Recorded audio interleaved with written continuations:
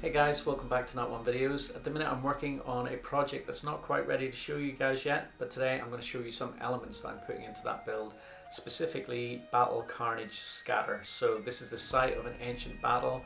There's lots of shields and spears and maybe some skeletons strewn around the place. And yeah, I'm going to be using green stuff. This stuff is absolutely awesome for sculpting little things. I'm sure you guys have seen it before. And luckily for me, on Sunday we had Karl from Karl Makes Stuff over on the Crazy Crafter live stream, and he had a few extra little tips for making this stuff easier to work with. So thanks Karl, and yeah, I hope you don't mind me sharing some of your tips. So yeah, let's make some Battle Carnage Scatter. Okay, so here are the little scatter pieces that I made on the Crazy Crafter live stream on Sunday under the expert guidance of Karl from Karl Makes Stuff. Now, they are not perfect little mini sculpts, but they are more than fit for purpose as battle debris in the diorama that I'm working on. This video is not designed to be a tutorial, so to speak, but I will discuss a few parts of the process as I'm going along, and you will be able to see exactly what I'm doing on screen as I go.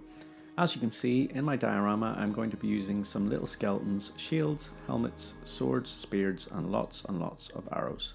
Okay, things that I will be using. So I've got my green stuff, which right now is blue and yellow stuff. I have a pot of Vaseline, and I'll talk about that in a minute when I start using it. Then I have a ping pong ball that I will be using to shape the shields. Not essential, but I find it really handy. And once again, I've raided my wife's kitchen for her cake making tools. Shh, don't tell. I'm also going to be using my carving knife as a sculpting tool because it's super comfortable in the hand and I'm used to using it. And last but not least, toothpicks for fine details. Right, while I'm undertaking the highly complicated task of mixing up my green stuff, I thought I'd mention that I totally forgot to do my shoutouts for the Skyrim quiz that I did in my Skyforge video. So if you entered that quiz, stick around to the end of this video and keep an ear out. Everyone who entered the correct answers will be getting a shoutout at the end. Now to unravel the mysteries of the Vaseline, a tip from Karl. The thing about green stuff is that it's super sticky. Using a bit of Vaseline to coat your tools is going to stop the green stuff from sticking, and it will make it a lot easier to work with. As you can see here, I'm also putting a light coating on the ping pong ball. This will make it easier for the green stuff to come off the ball when I'm done. As I'm first going to be tackling some shields, I want to have a curve in the shield, that's why I'm using the ball. The ball is also a handy tool for holding things close up while you work on your sculpting. Now from this point with the shields, I think everything is rather self-explanatory and you can see the whole process on screen. It really is about personal preference and you could pretty much do any design that you like. For the diorama I'm working on, these angular shapes are going to work perfectly, and gladly for me they are not overly complicated to sculpt. I'm making two different designs for the shields for the obvious reason of giving the impression that two armies have fallen under each other's swords. Super easy, and when they are painted up I think that they will look really effective. I just need another 20 or so. Okay, on to making one of the mini helmets, and this cake tool is pretty much exactly the right shape. Quick dip in the Vaseline and away we go. I just wrap a small amount of green stuff over the tip and mold it into place, and then carve away any unwanted bits of green stuff with my knife.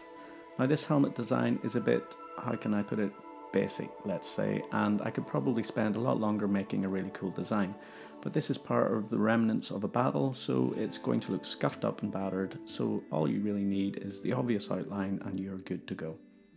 Right, on to the skeletons, and for these I am just going to be sculpting the upper rib cage and skull. I will also add some random bones to scatter around the place at a later stage. Sculpting a whole skeleton would just be a bit too detailed for my amateur level of sculpting, and the idea that the body has broken down adds a bit to the impression of the passage of time within the scene. It is a little bit fiddly trying to make these things, but it is really simple at the same time. I find that once you've pressed in the details with your tool, it kind of looks like the body still has a bit of flesh and skin around the skull and bones in various stages of decay. I know, macabre, but also extremely cool and fitting for my project. I mean, it would be a really easy shortcut to just buy some skeleton minis, but why waste your money when you can knock out a few of these in a short space of time? I then went on to make lots of little weapons like warhammers, spears and arrows, etc. And for these I'm just trying to give the impression of weaponry. There will be lots and lots of these in my diorama, so any detail will be totally lost in the battlefield. No need to attempt painstaking process of fine details with these elements of the build. I did however spend quite a bit of time adding flights to all of the individual arrows just so that they look like arrows and not twigs sticking out of the ground. And that's it, my Battle Carnage Debris sculpted from green stuff. When all of this dries, I will spray paint it with a black primer and paint them just like you would paint your minis. I haven't even made a quarter of the battle debris that I want for my diorama, so if you want to see how this all turns out within the piece, you will have to come back and tune in for that when the project is complete. Okay, before I wrap up the video, here are the results of my Skyrim quiz with thanks to everyone who entered. Viewers who commented with the correct answers are as follows: Night Terrain, The Mini Masons, CF Callier, LEEJOW, Guppy, MacAttack001, Jim Worth, Shanovich, Jonathan Glandel, Cake Place, Nias Matthias, Laura Elstad, Wolfric Nick, Nordic Beaver, Bottletop Bill, ST Wart Shannon, Professor Smoke and Daniel Trainer. Congratulations guys, you have officially earned yourself a shout out and bragging rights in the comments below this video and also over on my Discord if you're a member. If you guys enjoy me including quizzes in my videos, let me know in the comments below and I will be sure to include one in my upcoming epic build. There we go guys, that's the end of this week's video. Thank you so much for tuning in. I hope you guys enjoyed it. I just want to say a big thank you to my patrons before I go, who are on the screen right now. You guys are awesome, and a big massive welcome to Patrick Pullen, Derek Ludwig, Benjamin Bowles and Jamatra Martin. So you guys are awesome, thank you so much. I hope you guys are enjoying the extra content that I'm putting out for you guys over there. And also before I go, I just want to mention the Discord challenge that I have. I'm going to be running little Discord challenges, little crafting challenges for the members there.